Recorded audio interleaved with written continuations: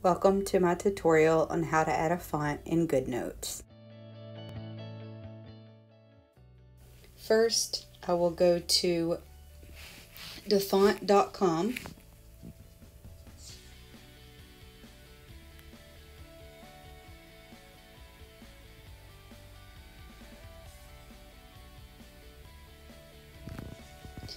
And then from here you can type, select anything from fancy to techno, gothic, basic, script. For this one, I am going to choose a script. And if you're not familiar with this site, in the middle of the page there is a preview blank, and you can enter in any font that you're looking to add the specific words. So if you wanted to type my bills, you can type my bills. For this one, I'm going to type pay bills. And then you have a choice of how many fonts you want to see. I always choose 100, medium, and then submit. And it's going to show you all the fonts with the specific wording that you want to use. So I'm going to scroll just for a little bit to show you the different options.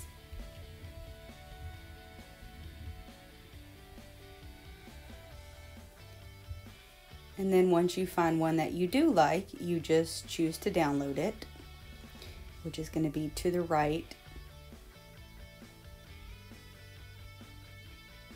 And the one I chose is Spacecraft. Now you can choose any that you want. Then from here, I use iZip to unzip it. So then you're going to choose Open in iZip.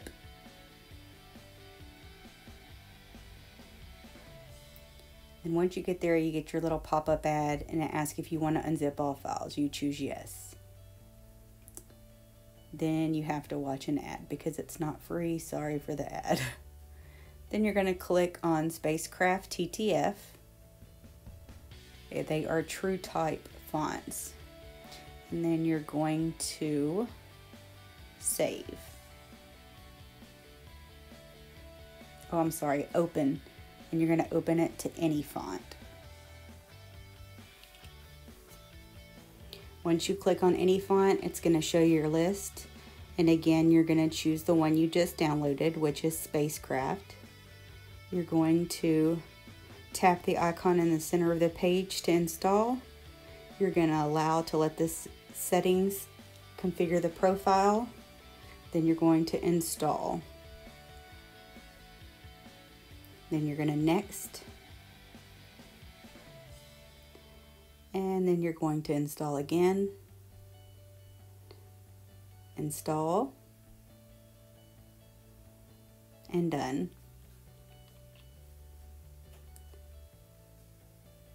So now, once you close that out and open up your Goodnotes,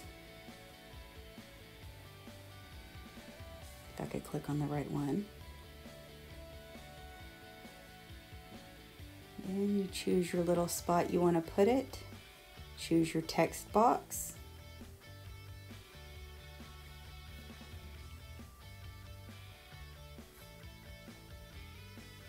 oh, I'm sorry, you got to select the font first, which is under your little paintbrush. Find the font you just installed and choose your size, and then type into your field. And see, I did it wrong. So let's go back, choose it again. Now type.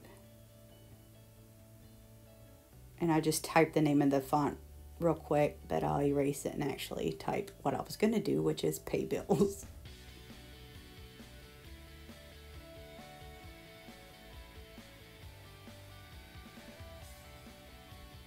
And there you go. And as far as I can see, this only does work in Goodnotes 5.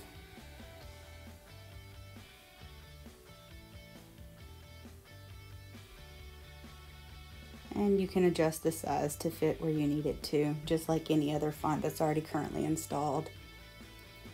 If you have any questions, just comment below and I'll help you the best that I can. And thank you again for watching the tutorial. If If you have any ideas of something that you do want to see, please let me know, and I will try my best to get it done for you. Have a good day.